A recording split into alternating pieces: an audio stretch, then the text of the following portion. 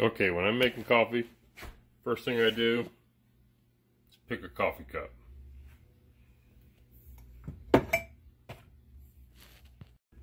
Next thing I do is pick my coffee.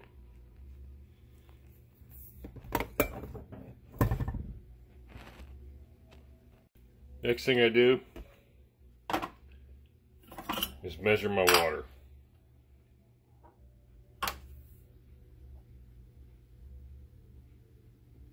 I like about 86.5 grams.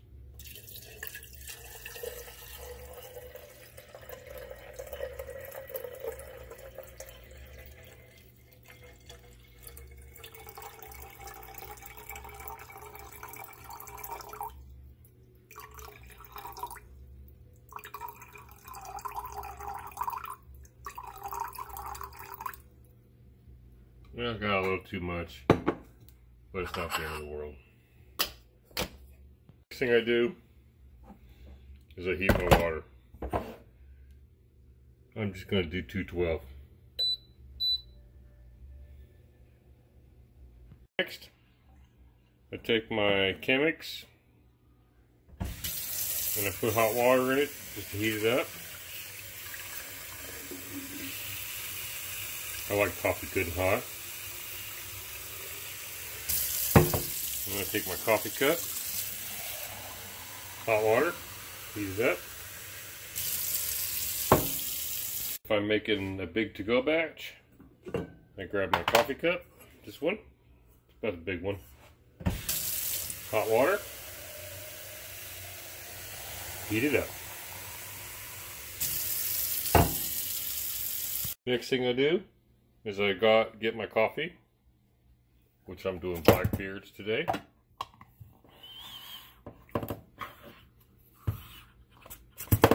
Okay, like that. And I measure out my coffee. I like about 34.5 grams of coffee to go with that water.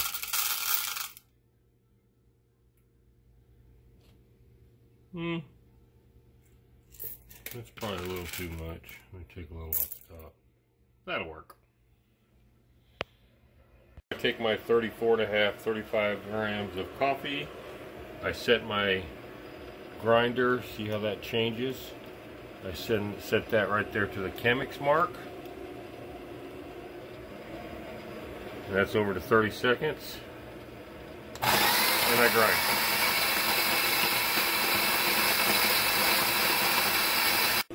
Still grinding.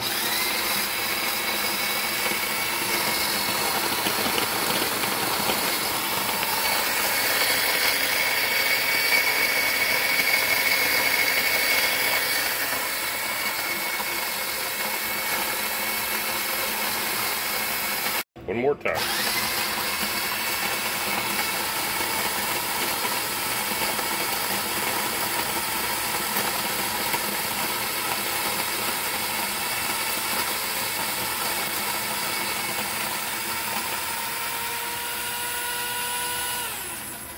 When you hear it not grinding coffee anymore, be sure to turn it off. You don't want to run that for too long when there's no coffee grounds in it. And there's your lovely coffee, ready to go. That's about done. It's getting ready to beep.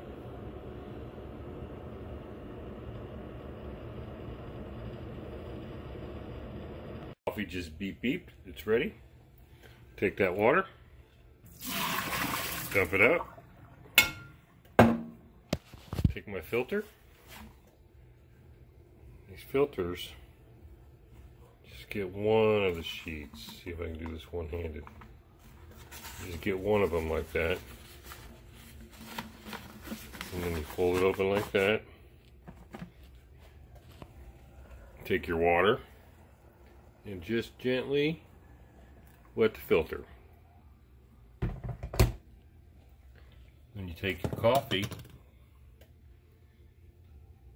and you dump it in the filter. Now once that's in there, you have to add just enough water to get the coffee grounds wet.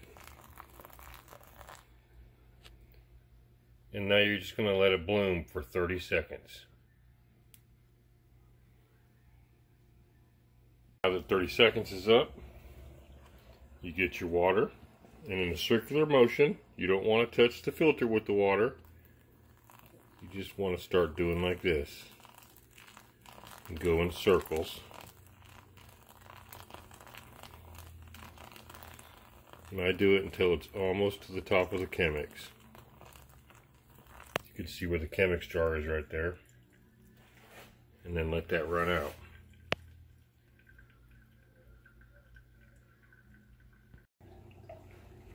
As it starts getting low like that, I go again. Circles.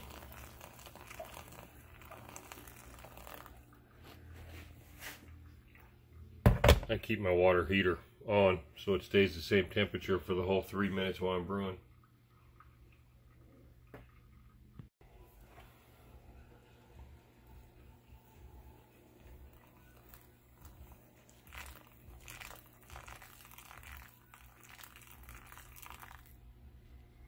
One more time.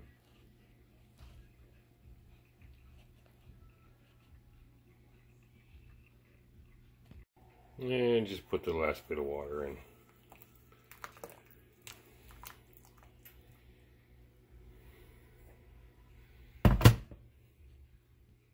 Off. Take the lid out so it dries off. And just let that finish brewing through. When you let it finish going through, you can kind of tell when all the water's out. It just kind of ends up being kind of muddy.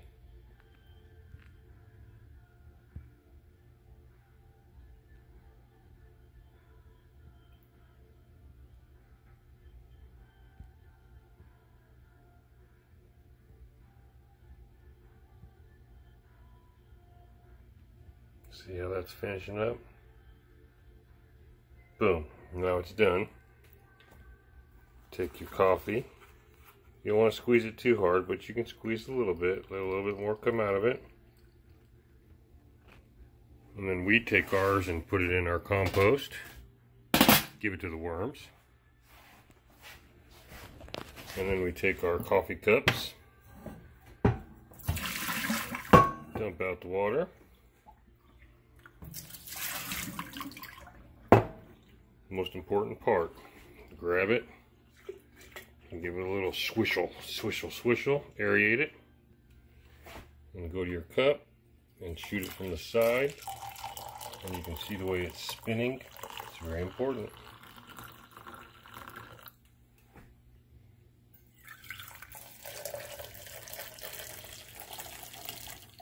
See the spin?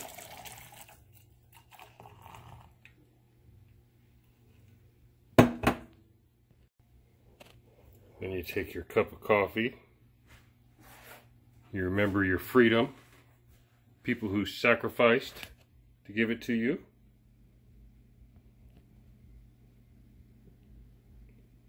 And you drink it. Oh, that's the best coffee in the whole world. God bless America. So there you go. Welcome to Black Rifle Coffee. Pour over coffee. You'll be ruined for life, and you'll be coffee heads just like me and Scott. Love ya!